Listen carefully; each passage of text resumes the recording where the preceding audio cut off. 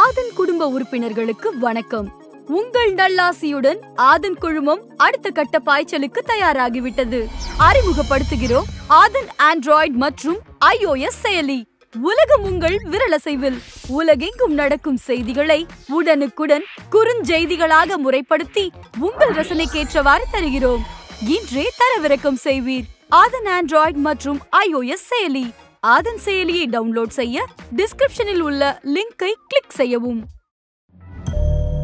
இந்த என்கவுண்டர் அக்கா தமிழிசை தான் செஞ்சாங்களா? அப்போ ஆளுநராக இருக்கக்கூடிய அக்கா அவர்களிடமும் அனுமதி கேட்டிருப்பார்கள். அவர்களும் அதற்கு குற்றவாளிகளுக்கு பெண்களுக்கு எதிராக ஒரு குற்ற நிகழ்வை நடத்தினா நம்மளை சுட்டு கொல்லுவாங்க போலீஸ் அப்படிங்கிற ஒரு எண்ணம் பல குற்றவாளிகளுக்கு இனி வந்துடும். தமிழ்நாட்டில் நடந்த பொள்ளாச்சி பாலியல் ரீதியாக உள்ள வன்கொடுமை நிகழ்வில் 6 மாசத்துல குண்டர் தடுப்பு திட்டத்திலிருந்து வெளியில வந்துட்டாங்க. இப்படி ஒரு தண்டனை தான் சரி, என்கவுண்டர் மாதிரி சுட்டு தள்ளுறது தான் சரின்றீங்க. தெலுங்கானாவில் தமிழிசை சவுந்தரராஜன் சரியா செஞ்சிருக்காங்க, தமிழ்நாட்டில் இருக்கிறவங்களாம் 50 பேரும் ஜோக்கர் அப்படின்னு எழுதுறீங்க நீங்க. அது சரியா வருமா? நாடாண்ட நாடார்கள், அதே மாதிரி சேர சோழ வம்சத்தை சார்ந்தவர்கள் அம்மையார் ஜெயலலிதா சொன்னதா சொல்லி போஸ்ட் அடிச்சு ஒட்டுறீங்க. திடீர்னு இதை அனைத்து சமுதாயமும் ஏத்துக்குச்சு அப்படின்னு சொல்றீங்க. நாங்க நாடாண்ட நாடார்கள் தான், அதுல எந்த மாற்று கருத்தும் கிடையாது. நாங்க சேர சோழ பாண்டிய வம்சாவளியினர் தான், அரச மரபினர்கள் தான், அதுலயும் எந்த மாற்று கருத்தும் கிடையாது. தமிழிசை சவுந்தரராஜன் அவர்களை நாங்க மேதக ஆளுநரா பாக்குறோம். ஆமா, இஸ்ரோ தலைவர் சிவனை இஸ்ரோ தலைவரா பாக்குறோம்.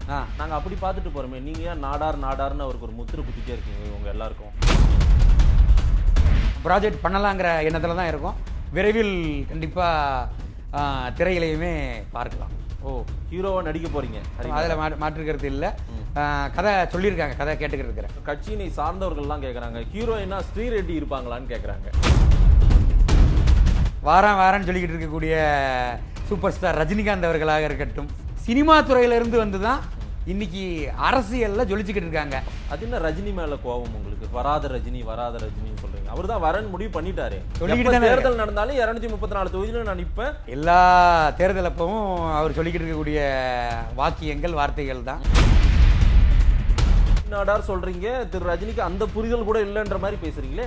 அவருக்கு அந்த மாதிரி எல்லாம் புரிதல்கள் இருந்துச்சு அப்படின்னா தூத்துக்குடி துப்பாக்கி சூடு கலவரத்தப்ப அப்ப தமிழக மக்கள் பாதிக்கப்பட்டதோட சார்ந்த ஒரு கேள்வியை கேட்கும் போது அவர்கள சமூக விரோதிகள் மாதிரி சித்தரித்து சொன்னவர் தானே சூப்பர் ஸ்டார் ரஜினிகாந்த் அவர்கள். அதிசயம் அற்புதம் நடக்கும்ன்றார் 2021. அத தமிழக மக்கள் அவருக்கு எப்படிங்கிறத 2021 எவ்வளவு இன்னும் ஒரு வருஷம் தானே இருக்கு, பாத்துருவோம். அதையுமே பிரச்சனையை விலக்கி சொல்லிருந்து விரோதி வன்முறையை திட்டமிட்டு நடக்கும். வெளிப்படையாகவே தெரியல. பல்வேறு துறைகளில் ஆக சிறந்த ஆளுமைகளை சந்தித்து நாம் நேர்காணல் எடுத்து வருகிறோம். ஆதன் தமிழ் நேயர்களுக்கு வணக்கம். அரசியல் மேடை நிகழ்ச்சியில் மீண்டும் உங்களை சந்திப்பதில் மிக்க மகிழ்ச்சி. பல்வேறு துறைகளில் ஆக சிறந்த ஆளுமைகளை சந்தித்து நாம் நேர்காணல் எடுத்து வருகிறோம். அந்த வகையில் இன்றைக்கு நாம் பார்க்க இருப்பவர் பனங்காட்டுப்படை கட்சியின் மாநில ஒருங்கிணைப்பாளர் திரு அரிநாடார் நம்மிடையே இருக்கிறார். அவரிடம் கேட்பதற்கு நிறைய இருக்கின்றன, வாருங்கள் அவரிடமே கேட்போம். வணக்கம் திரு அரிநாடார் சார். வணக்கம். நல்லா இருக்கீங்களா? நல்லா இருக்கு. தெலுங்கானா என்கவுண்டர் நேற்றுக்கு நடந்தது. அந்த 4 பேரையும் என்கவுண்டர் செஞ்சுட்டாங்க. அவங்க தப்பிக்க முயன்றதனால் என்கவுண்டர்னு போலீஸ் தரப்பு சொல்கிறது. நேற்றைக்கு இந்தியா முழுவதும் அதை ஒரு புறம் கொண்டாடினார்கள், ஒரு புறம் எதிர்க்கிறார்கள் மனித உரிமை ஆர்வலர்கள். சட்டப்படி அதுக்கு ஒரு நீதியை வாங்கியிருக்கணும், அவன் பெற்றிருக்கணும். அவங்க ஓட முயற்சித்தாங்கன்னா காவல்துறை அவ்வளோ கவனக்குறைவாக இருக்காங்க அப்படின்ற மாதிரி கூட ஒரு சில கேள்விகள் எழுது. நீங்கள் இதை வரவேற்று நேற்றுக்கு பேசியிருந்தீங்க. வரவேற்று பேசியது மட்டும் இல்லாமல் முக்கியமான ஒரு புள்ளியிலேருந்து உங்ககிட்ட கவனிச்சது அக்கா தமிழிசை தான் இந்த நடவடிக்கை எடுத்தாங்கன்ற மாநில நீங்கள் எழுதுறீங்க. இப்போ அதாவது ஜான்சி ராணி பட்டமெல்லாம் கொடுத்து அக்கா தமிழிசையை பற்றி நீங்கள் எழுதுறீங்க. அவங்க மேதக ஆளுநராக இருக்காங்க. நீங்கள் சொன்ன அந்த வார்த்தை அக்கா தமிழிசைன்னே நான் பதிவு பண்ணிட்டேன். இந்த என்கவுண்டர் அக்கா தமிழிசை தான் செஞ்சாங்களா? அப்போ இல்லை, குறிப்பாக தெலுங்கானா மாநிலம் ஹைதராபாத்தில் சில தினங்களுக்கு முன்னால் டாக்டர் பிரியங்கா ரெட்டியோட அந்த வன்கொடுமை படுகொலையை எங்களோட பனங்காட்டுப்படை கட்சி சார்பாக வன்மையாக நாங்கள் கண்டிக்கிறோம். இது போன்ற குற்ற நிகழ்வுகள் எந்த ஒரு மாநிலத்திலையும் நடக்கக்கூடாது அப்படிங்கிறதுலையும் அனைத்து மாநில அரசுகளுமே தனி கவனம் செலுத்தணும் அப்படிங்கிற கோரிக்கையையும் எங்கள் கட்சி சார்பாக வைக்கிறோம். இதே நேரத்தில் எவ்வளவோ பாலியல் வன்கொடுமை நிகழ்வுகள் பெண்களுக்கு எதிராக நம்ம இந்தியாவில் பல மாநிலங்களில் தொடர்ந்து நடைபெற்றுக்கிட்டு இருக்கு. இதற்கு என்னதான் சட்டங்கள் சட்டப்படி அவங்கள கைது செய்து ஏதோ ஒரு குண்டர் தடுப்பு சட்டத்தில் பேருக்கு வச்சுட்டு ஒரு 3 மாதமோ 6 மாதத்துலேயோ அவங்கள விடுதலை பண்ணி பெண்களுக்கு எதிராக நடக்கக்கூடிய இந்த வன்கொடுமை சம்பவத்துக்கு ஒரு முற்றுப்புள்ளி வைக்கிறதுக்கு ஒரு காரணமான என்கவுண்டர் இந்த தெலுங்கானா மாநிலத்தில் நடந்திருக்குங்கிறத கேள்விப்பட்ட உடனே அது எங்களுக்கு உண்மையிலேயே மகிழ்ச்சியாகவும் அந்த நிகழ்வை வரவேற்கும் விதமாகவும் எங்கள் கட்சி சார்பாக நாங்கள் பார்க்குறோம். அது இல்லாமல் தெலுங்கானா மாநிலத்தோட ஆளுநராக எங்கள் நாடார் சமுதாயத்தை சார்ந்த அக்கா மேதகு தமிழிசை சவுந்தரராஜன் அவர்கள் பொறுப்பேற்றிருக்கும் இந்த நேரத்தில் பெண்களுக்கு எதிராக நடந்த இந்த பாலியல் வன்கொடுமை தடுப்பு சட்டத்துக்கு அவர்களும், அதாவது இந்த என்கவுண்டருக்கு அவங்க உத்தரவு போட்டாங்க அப்படிங்கிறதுக்கு நாங்கள் சொல்ல வரல. உத்தரவு போடுறதுக்கு அந்த தெலுங்கானா மாநிலத்தோட காவல்துறை தலைவர் போட்டிருப்பாங்க, தெலுங்கானா மாநிலத்தோட முதல்வர் போட்டிருப்பாங்க. இருந்தாலும் கூட ஆளுநராக இருக்கக்கூடிய அக்கா அவர்களிடமும் அனுமதி கேட்டிருப்பார்கள். அவர்களும் அதற்கு இசைந்து கொடுத்திருப்பார்கள். அதை நாங்கள் வரவேற்கிறோங்கிற நான் சொல்றோம். இல்ல, இந்த என்கவுண்டர் நடைமுறைன்றது எப்படின்றது உங்களுக்கு தெரியும் நிச்சயமா. அதை ஃபாலோ பண்ணிருக்கீங்க. நீங்க அடிக்கடி உங்களுடைய சமுதாய பிரச்சனைகளுக்கு காவல்துறை நெருங்கி அடிக்கடி அவங்களோட நெருக்கமா இருக்க. கண்டிப்பா. ஆனா இது திட்டமிடப்பட்ட என்கவுண்டர் மாதிரி உங்களுடைய வார்த்தைகள்லாம் இருக்கு. அப்படி ஒன்றும் நம்ம சொல்ல முடியாதுல்ல. இது அவங்க தப்பிக்க முயன்றாங்க, அந்த நேரத்தில் நாங்க துப்பாக்கி சூடு நடத்த வேண்டியதாயிருச்சு, எங்க கடமையை நாங்க செஞ்சிட்டோம் தெலுங்கானா காவல்துறை சொல்லுது. ஆனா நீங்க சொல்றதை பார்த்தா இது ஏதோ திட்டமிட்டு அனுமதி வாங்கி பெற்று சுடப்பட்ட மாதிரி சொல்றீங்களே. பொதுவா என்கவுண்டர் அப்படிங்கிறது பொதுவாக பார்க்கும்போது இதுவரைக்கும் இந்தியான்னு இல்லை, எங்கே வேணாலும் எடுத்துக்கிட்டாலும் என்கவுண்டர் நடந்ததை நம்ம பார்த்தா சம்பந்தப்பட்ட குற்றவாளிகள் காவல்துறையினரை தாக்க முயன்றாங்க, அவர்களோட உயிருக்கு பாதுகாப்பு கருதி என்கவுண்டர் பண்ணணுங்கிறது தான் காவல்துறையோட ஸ்டேட்மெண்ட்டாக இருக்கும். உண்மையிலே அது அப்படி தான் நடந்திருக்குங்கிறது இருக்கும். ஆனால் இது போன்ற பாலியல் குற்ற வழக்கில் இருக்கக்கூடிய குற்றங்கள் செய்யக்கூடிய குற்றவாளிகளுக்கு ஒரு பயத்தை இனிமேல் இந்தியாவில் எந்த ஒரு மாநிலத்திலையும் பெண்களுக்கு எதிராக ஒரு குற்ற நிகழ்வை நடத்தினா நம்மளை சுட்டு கொல்லுவாங்க போலீஸ் அப்படிங்கிற ஒரு எண்ணம் பல குற்றவாளிகளுக்கு இனி வந்துடும். அதில் எந்த மாற்று கருத்தும் கிடையாது. இன்னைக்கு தெலுங்கானாவில் நடந்த இந்த என்கவுண்டர் மாதிரி நம்மளை தமிழகத்திலையும் இதுக்கு முன்னாடி எவ்வளவோ பாலியல் குற்ற வழக்குகள் நடந்துகிட்டு இருக்கு, குற்ற நிகழ்வுகள் நடந்திருக்கு. அப்போ நம்ம தமிழ்நாடு காவல்துறையும் இந்த மாதிரி ஒரு சில என்கவுண்டர்களை பெண்களுக்கு எதிராக நடத்தக்கூடிய பாலியல் வன்கொடுமை குற்றவாளிகளுக்கு நிகழ்த்தி இருந்தால் உண்மையிலேயே சந்தோஷமா இருந்திருக்குங்கிறத தான் நான் இந்த நேரத்தில் பதிவு சொல்றேன். என்கவுண்டர் தான் தீர்வா திரு அரிநாடாரன்? எனக்கு என்ன புரியலன்னா, சட்டம் இருக்கு, சட்டம் அந்த விசாரணையை நடத்தும், அந்த விசாரணைக்கு அப்புறம் ஒரு தீர்வு போய் அவங்களுக்கு நீதிமன்றத்தின் மூலமா இப்படி ஒரு தண்டனை பெற்று தர்றது சரியா, இல்ல என்கவுண்டர் சரின்னு பேசுறீங்களா? இல்ல, அதாவது இப்போ ஒரு கடையில போய் ஒரு பொருளை திருடிட்டான், இல்ல ஒரு வேண்டப்பட்ட ஒரு கோயிலை வேண்டாதவர்களுக்கோ ஒரு அடிதடி சண்டை அப்படிங்கிறது அது வழக்கு விசாரணை, இல்லை ஒரு இட பிரச்சனை அப்படிங்கிறது வழக்கு விசாரணை வரும்னு நம்ம எதிர்பார்க்கலாம். சட்டத்தை நம்பலாம், நீதிமன்றங்களை நம்பலாம். ஆனால் தொடர்ந்து பெண்களுக்கு எதிரான பாலியல் ரீதியான வன்கொடுமைகள் எல்லா மாநிலத்திலையும் தொடர்ந்து நடந்துக்கிட்டு இருக்கு. தொலைக்காட்சி பற்றிய பார்த்தா பெண்களுக்கு எதிரான நிகழ்வுகள் தொடர்ந்து நடந்துக்கிட்டு இருக்கு. அப்போ இதற்கு சட்ட ரீதியான நம்ம என்னதான் வழக்கு நீதிமன்றங்களை நாடினால் கூட 3 மாதமோ 6 மாதமோ, உதாரணத்துக்கு சொல்ல போனால் தமிழ்நாட்டில் நடந்த பொள்ளாச்சி பாலியல் ரீதியாக உள்ள வன்கொடுமை நிகழ்வில் 6 மாதத்தில் குண்டர் தடுப்பு சட்டத்திலிருந்து வெளியில் வந்துட்டாங்க. அப்போ இந்த குற்ற வழக்கில் இருக்கக்கூடிய குற்றவாளிகள் அவர்களோட மனநிலை என்ன இருக்கும்? சுட்டு தள்ளுறது தான் தீர்வு. அவர்களோட மனநிலை என்னவா இருக்கும்? எப்பேற்பட்ட எத்தனையோ பெண்களை பாலியல் ரீதியாக துன்புறுத்திருக்காங்க, 6 மாதத்தில் சரி நம்ம குண்டர் தடுப்பு சட்டத்திலிருந்து வெளியில் வராங்க.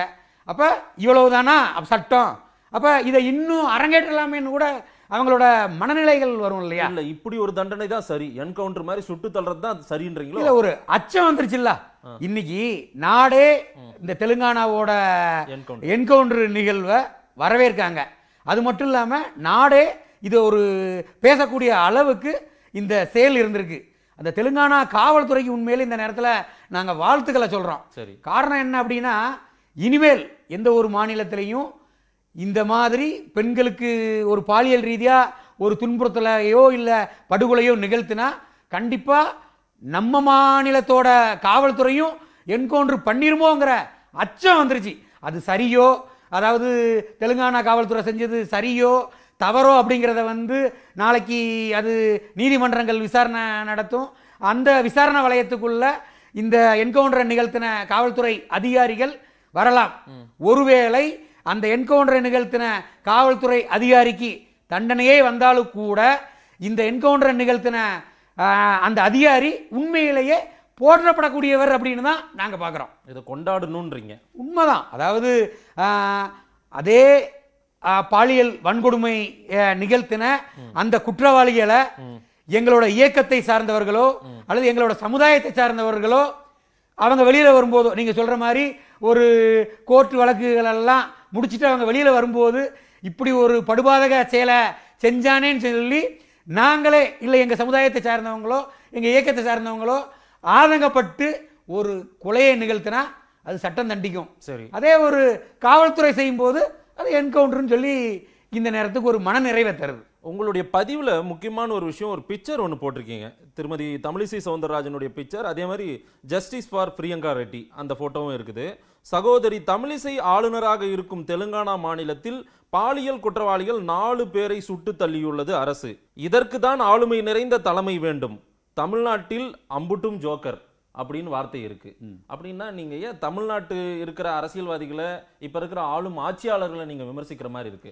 தெலுங்கானாவில் தமிழிசை சவுந்தரராஜன் சரியா செஞ்சிருக்காங்க, தமிழ்நாட்டில் இருக்கிறவங்களும் அம்புட்டு பேரும் ஜோக்கர் அப்படின்னு எழுதுறீங்க. நீங்க அது சரியா வருமா? இல்ல, நீங்களும் ஒரு கட்சியில இருக்கீங்க, உண்மைதான், ஓட்ட அரசியல்ல பயணிக்கிறீங்க. கரெக்ட் தான். அதாவது என்ன எதிர்பார்க்குறீங்க இதன் மூலமா அந்த வார்த்தையை சொல்லிட்டு? இல்ல, நம்ம என்ன சொல்ல வரோம்னா, தெலுங்கானா மாநிலத்தில் நடந்த என்கவுண்டர் அப்படிங்கிறதுக்கு நம்ம அக்கா அவர்களுக்கு நன்றிங்கிற விஷயத்தை நான் அதில் பதிவு பண்ணியிருக்கிறேன். தமிழகத்தில் இருக்கக்கூடிய அரசியல் கட்சிகளை சார்ந்த தலைவர்கள் எல்லாருமே ஜோக்கர் அப்படின்னு நான் சொல்கிறேன். அப்படின்னா இதுவரைக்கும் நம்ம தமிழ்நாட்டில் பெண்களுக்கு எதிராக நடைபெற்ற எத்தனையோ பாலியல் ரீதியான துன்புறுத்தலாக இருக்கட்டும், இல்லை வன்கொடுமை சம்பந்தப்பட்டதாக இருக்கட்டும், படுகொலைகளாக இருக்கட்டும், இதற்கெல்லாம் நம்ம தமிழக அரசு எந்த மாதிரியான சட்டத்தை கையில் எடுத்திருக்காங்கிறத நம்ம பார்த்துக்கிட்டு தான் வரோம். ஒரு சாதாரண ஒரு கொலை வழக்காக இருக்கட்டும், இப்போ உதாரணமாக சொல்ல போனால் கூட இப்போ 17 பேர் மேட்டுப்பாளையத்தில் இறந்தாங்க. அந்த 17 பேரோட இறப்புக்கு அவர்கள் சார்ந்த அமைப்புகள், அவர்கள் சார்ந்த உறவினர்கள் ரோட்டில் போராடுறாங்க, அதற்கு தடியடி நடத்துகிறாங்க. ஆனால் பாலியல் ரீதியாக துன்புறுத்தப்பட்டு காவல்துறையை நாடுறாங்க, படுகொலை செய்யப்படுறாங்க.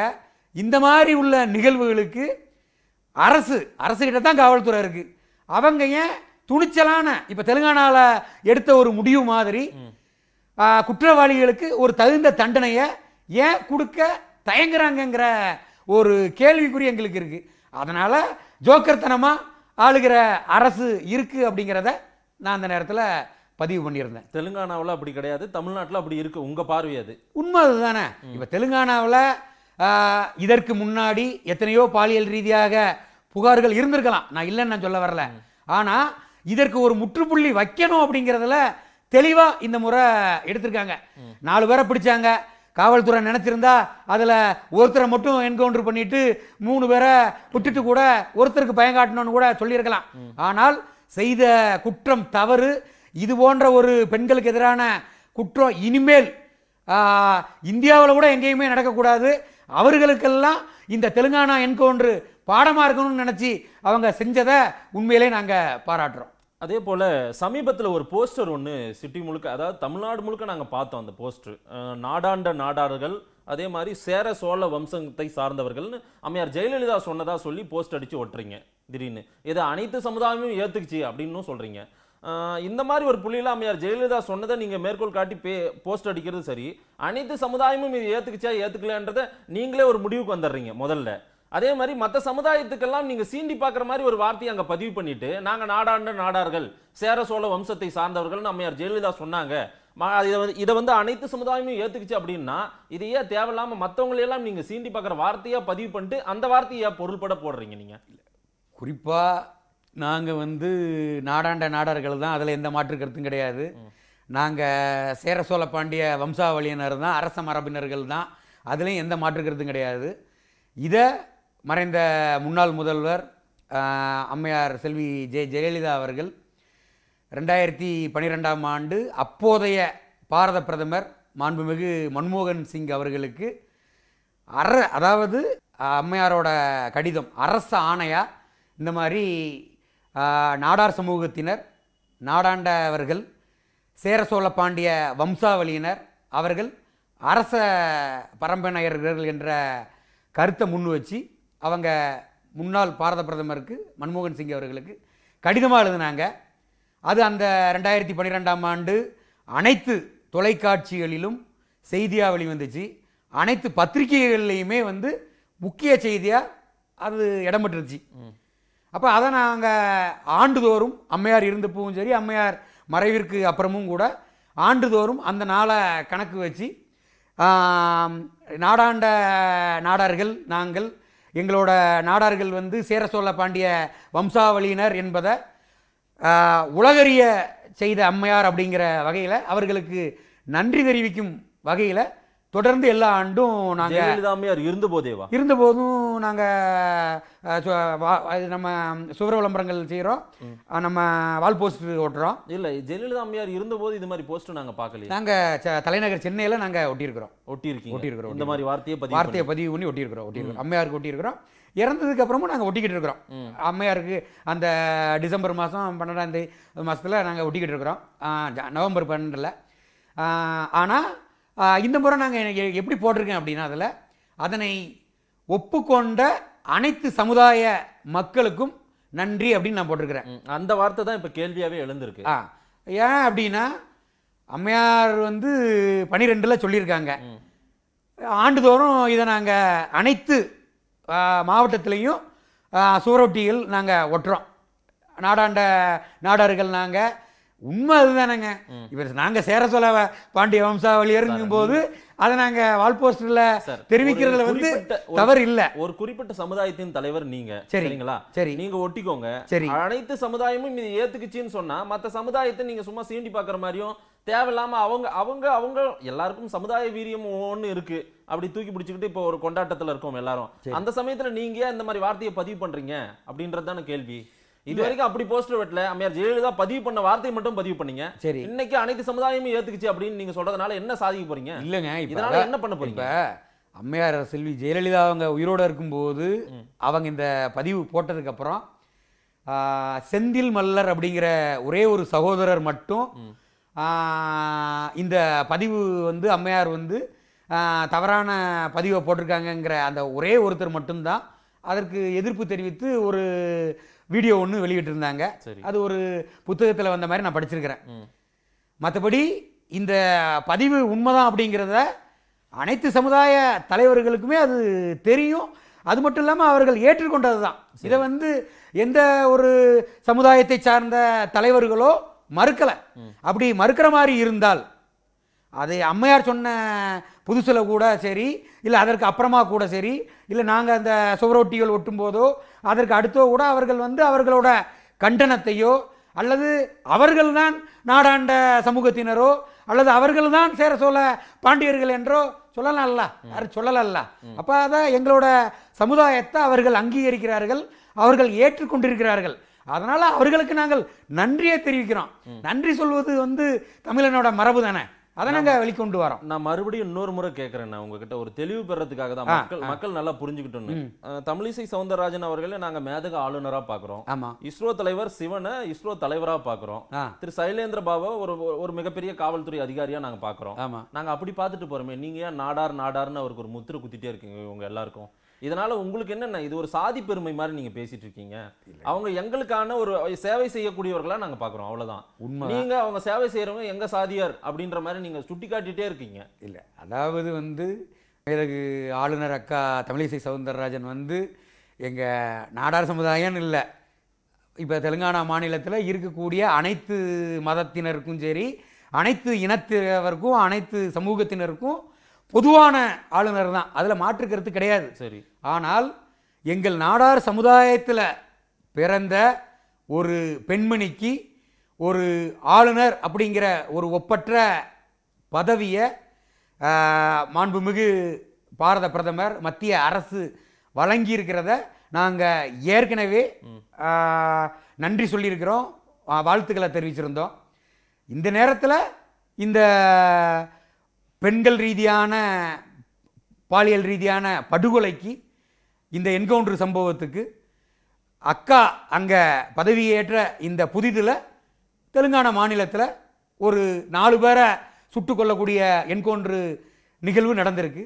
அதனால் அக்கா அவர்களுக்கு நாங்கள் எங்கள் சமூகத்தின் சார்பாகவும் எங்கள் கட்சியின் சார்பாகவும் நாங்கள் வாழ்த்துக்களை சொல்கிறோம். என்னதான் இருந்தாலும் தெலுங்கானா ஆளுநர் மதிப்புமிகு டாக்டர் தமிழிசை சவுந்தரராஜன் இருக்கும்போது இந்த 4 பெண்களுக்கு எதிரான பாலியல் ரீதியான கொடுமைக்கு என்கவுண்டர் நிகழ்த்தி நடந்திருக்கிறத வரவேற்கணுங்கிறத நாங்கள் சொல்கிறோம். நாடார் சமூகம் குறிப்பிட்டே ஆக வேண்டிய, அது எங்கள் நாடார் சமூகம் தானே.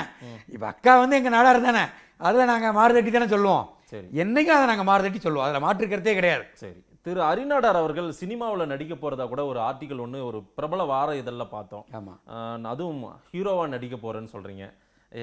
என்ன படத்துக்காக, என்ன கதைக்காக வெயிட்டிங்? இல்லை, அதாவது என்னோட தோற்றத்தை பார்த்து பல புதுமுக ஏற்கனவே படம் பண்ணியிருக்கக்கூடிய இயக்குநர்கள் நேரடியாகவும் தொலைபேசி வாயிலாகவுமே என்கிட்ட இந்த மாதிரி நல்ல கதைகள் இருக்குது, அதனால் நாங்கள் உங்ககிட்ட கதை சொல்கிறோம் அப்படின்னு சொல்லி ஒரு சிலர் என்கிட்ட கதை எல்லாமே சொல்லியிருக்காங்க.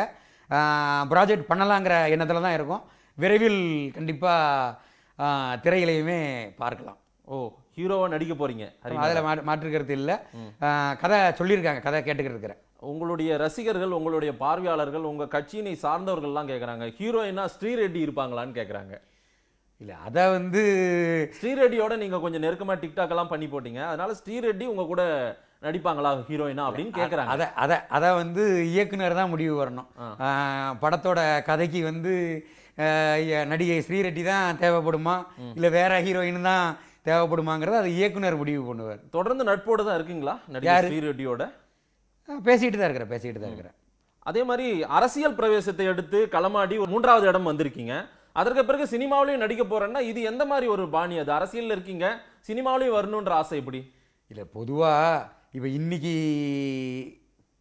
தமிழக அரசியலை பொறுத்த மட்டும் எடுத்துக்கிட்டால் மறைந்த முன்னாள் முதல்வர் எம்ஜிஆராக இருக்கட்டும், அம்மையார் செல்வி ஜெயலலிதா அவர்களாக இருக்கட்டும், ஐயா டாக்டர் கலைஞர் அவர்களாக இருக்கட்டும், இன்னைக்கு இருக்கக்கூடிய அண்ணன் சரத்குமார் அவர்களாக இருக்கட்டும், சரி, அண்ணன் செந்தமிழன் சீமான் அண்ணன் அவர்களாக இருக்கட்டும், கமலஹாசன் அவர்களாக இருக்கட்டும், வாரம் சொல்லிக்கிட்டு இருக்கக்கூடிய சூப்பர் ஸ்டார் ரஜினிகாந்த் அவர்களாக இருக்கட்டும், சரி, எத்தனையோ பேர் சினிமா துறையிலிருந்து வந்து தான் இன்னைக்கு அரசியலில் ஜொலிச்சுக்கிட்டு இருக்காங்க. அப்படி இருக்கும்போது நாமளும் ஏன் சினிமா துறையிலையும் ஜொலிச்சு அரசியல்லையும் ஜொலிக்கக்கூடாது அப்படிங்கிற ஒரு எண்ணத்தில் தான். நீங்கள் அரசியலில் போய் உங்களால் ஜொலிக்க முடியலன்னு சினிமாவுக்கு போயிட்டு சினிமா மூலமாக தமிழக மக்கள் மத்தியில் பிரபலம் ஆயிட்டு அரசியலுக்கு மறுபடியும் வரலான்ற ஆசையோ? அந்த மாதிரி கிடையாது. அரசியல்ல தான் ஃபர்ஸ்ட் கிளம்ப இப்பவே நம்ம பிரபலமா தான் இருக்கிறோம். சரி, சினிமாவில் போய் தான் நான் பிரபலமாகணும் அப்படிங்கிற நோக்கம்லாம் கிடையாது. மற்றபடி கதைக்கு தேவைப்படுதுங்கிறதுனால நம்மளை அப்ரோச் பண்ணியிருக்காங்க, அதனால சினிமா துறைக்கு போறோம். அது என்ன ரஜினி மேல கோபம் உங்களுக்கு? வராத ரஜினின்னு சொல்றீங்க. அவர் தான் வரன்னு முடிவு பண்ணிட்டாரு. சொல்லிக்கிட்டு தேர்தல் நடந்தாலும் 234 தொகுதியில நான் நிற்பேன், தேர்தலுக்கு முன்னாடி 3 மாசத்துல நான் கட்சி ஆரம்பிச்சிருவேன். எல்லா தேர்தல் அப்பவும் அவர் சொல்லிக்கிட்டு இருக்கக்கூடிய வாக்கியங்கள் வார்த்தைகள் தான். அந்த இது வரப்போற தேர்தல் வரட்டும், வரும்போது அவர் வந்தா சந்தோஷம் தானே. சரி, ரஜினியை ஒட்டி பேசினா நாம கொஞ்சம் இன்னும் பிரபலம் ஆயிரலாம்னு நினைக்கிறீங்களோ? ரஜினி ஒட்டி பேசினா நான் பிரபலமாகணும்னு எனக்கு அவசியமே கிடையாதுல்ல. சரி, அவரு என்னதான் ஒரு பிற மாநிலத்தில் இருந்து வந்திருந்தால் கூட தமிழர்களோட நலன் சார்ந்து அவர் கட்சி ஆரம்பிக்க போறேன்னு சொல்றாரு. தமிழர்களோட நலன் சார்ந்து அவரோட அரசியல் கட்சி இயங்கணும் அப்படிங்கிறத நாங்க எதிர்பார்க்கிறோம். அப்படி அவர் ஒரு அரசியல் கட்சி ஆரம்பிச்சு தமிழர்களுக்கு நல்லது செய்யணும்னு சொல்லி அவர் பண்ணுனா அதை நாங்கள் வரவேற்போம். அதே நேரத்தில் அவரோட சுய லாபத்துக்காகவோ அவர் சார்ந்தவங்க லாபத்துக்காகவோ அரசியல் பண்ணா நாங்கள் அதை கண்டிப்பாக எதிர்ப்போம். அது என்ன பிற மாநிலத்தவர் ரஜினி அப்படின்னு திரு சீமானுடைய கூற்று மாதிரியே நீங்களும் வரீங்களே? உண்மை அதுதானங்க, அவர் பிற மாநிலத்தவர் தானே, இல்லைன்னு அவர் சொல்ல முடியுமா? இல்லை, ஓட்டு அரசியல் எல்லாரும் வரலாம்ல, எல்லாரும் பங்கேற்கலாம்ல. அதைத்தான் நான் சொல்ல வரேன். அவர் தமிழகத்தில் தமிழக மக்களுக்காக நல்லது செய்யணும்னு நான் சொல்ல வரேன். சரி, பேரும் புகழும் தமிழக மக்களால் அவர் வாங்கிட்டு அவரோட வருவாய்களை எல்லாம் வேலை வாய்ப்புகளை எல்லாம் பிற மாநிலத்தவர்களுக்கும் பிற மாநிலங்களில் தான் முதலீடு பண்றாரு. எங்க பண்ணியிருக்காரு? அப்படி கர்நாடகாவில் பண்ணியிருக்காரு, மகாராஷ்டிராவில் பண்ணியிருக்காரு, சரி, இன்னும் பிற மாநிலங்களில் அவர் பண்ணியிருக்காரு. கூட அவங்களோட பிரபல பள்ளிக்கூடம் ஒன்று இருக்கு, உங்களுக்கு தெரியும். சரி, வேற என்ன? இங்க தான் இருக்காரு, அவருடைய வீடு இங்க நம்ம சென்னையில தான் இருக்கு. அவரோட முக்கியமாக இருக்கக்கூடிய முதலீடுகள், அந்த முதலீடுகள் மூலம் உருவாக்கக்கூடிய வேலை வாய்ப்புகள் பிற மாநிலத்தவர்களுக்கு போகுது. தமிழக மக்களுக்கோ தமிழக அவர் சார்ந்த ரசிகர்களுக்கோ கூட போக மாட்டேங்கிற ஒரு கருத்தை நான் அந்த நேரத்தில் சொல்றேன். அது அவர் பின்னாடி போற பயணிக்கிற அவங்களுடைய ரசிகர்கள் முடிவு பண்ண போறாங்க. அரசியலுக்குன்னு அவர் வாராரு, அரசியலுக்குன்னு வரும்போது அவரை நான் பொதுவான மனிதனை தானே நான் பார்க்க முடியும். அப்ப அவரு தமிழக மக்கள் தமிழக நலன் சார்ந்து அவர் இருக்கணுங்கிறத நான் சொல்ல வரேன். சொல்ல வேண்டிய கட்டாயத்தில் இருக்கீங்க? கண்டிப்பா இருக்கிறேன். உங்களுக்கு இத சூப்பர் ஸ்டார் ரஜினிகாந்த் அவர்கள் புரிஞ்சுக்கிடணும். புரிஞ்சு அப்ப இந்த மாதிரி எல்லாம் இருக்கா அப்படிங்கிறத வருங்காலத்தில் அவரோட அரசியல் நிலைப்பாட்டை மாற்றி தமிழக மக்களோட நலன் சார்ந்து இருக்கட்டும் நான் சொல்ல வரேன். திரு அரிநாடார் சொல்றீங்க, திரு ரஜினிக்கு அந்த புரிதல் கூட இல்லைன்ற மாதிரி பேசுறீங்களே. அவருக்கு அந்த மாதிரி எல்லாம் புரிதல்கள் இருந்துச்சு அப்படின்னா தூத்துக்குடி துப்பாக்கி சூடு கலவரத்தப்ப தமிழக மக்கள் பாதிக்கப்பட்டிருக்காங்க. அப்ப தமிழக மக்கள் பாதிக்கப்பட்டதோட சார்ந்த ஒரு கேள்வியை கேட்கும்போது அவர்களை சமூக விரோதிகள் மாதிரி சித்தரித்து சொன்னவர் தானே சூப்பர் ஸ்டார் ரஜினிகாந்த் அவர்கள். அப்ப அவர் தான் புரிஞ்சுக்கணுங்கிறத சொல்றேன். திரு சீமான் வழியில உங்களுடைய வார்த்தை இருக்கிறத பார்த்தா திரு ரஜினியை வீழ்த்தணும் உங்க டார்கெட் அதுதானோ? ஒரு வேலை இல்ல, ரஜினியை வீழ்த்தணும் அப்படிங்கிறது, ரஜினிய அவர் எந்திரிக்கவே இல்லையா வீழ்த்துறதுக்கு? அவர் முதல்ல குழந்தை தானே, அரசியலை பொறுத்த மட்டும் அவர் குழந்தை தானே. அவர் இன்னும் வரணும், நிக்கணும். மக்கள் அவரை சினிமாவில் சூப்பர் ஸ்டாரா ஏத்துக்கிட்டாங்க. அரசியல்ல அவரை எந்த அளவுக்கு ஏத்துக்கிறாங்கிறத தமிழக மக்கள் தான் முடிவு பண்ணுவாங்க. அதிசயம் அற்புதம் நடக்கும்ன்றார் 2021. அத தமிழக மக்கள் அவருக்கு எப்படிங்கிறத 2021 எவ்வளவு இன்னும் ஒரு வருஷம் தானே இருக்கு, பாத்துருவோம். அதையுமே அவர் சொல்ற அதிசயம் அற்புதம் அவருக்கு நடக்குமா? அத தமிழக மக்கள் சரியான விகிதத்துல அவருக்கு அது பாடமாகவோ அல்லது பதிவாகவோ புகட்டுவாங்க, அதில் மாற்று கருத்து இல்லை. மிக்க நன்றி திரு அரிநாடார் சார். நிறைய கேள்விகளுக்கு, அதே போல தெலுங்கானா மாநிலத்தில் நடந்த என்கவுண்டர் மூலமாக தொடர்ந்து அடுத்தடுத்த கேள்விகளுக்கு நீங்க பதில் சொல்லியிருக்கீங்க. மக்கள்கிட்ட கொண்டு போய் கொடுப்போம், மக்கள் என்ன சொல்றாங்கன்னு பார்க்கலாம். மிக்க நன்றி. நன்றி. நன்றி நேயர்களே, மீண்டும் ஒரு அரசியல் மேடை நிகழ்ச்சியில் சந்திப்போம். நன்றி, வணக்கம்.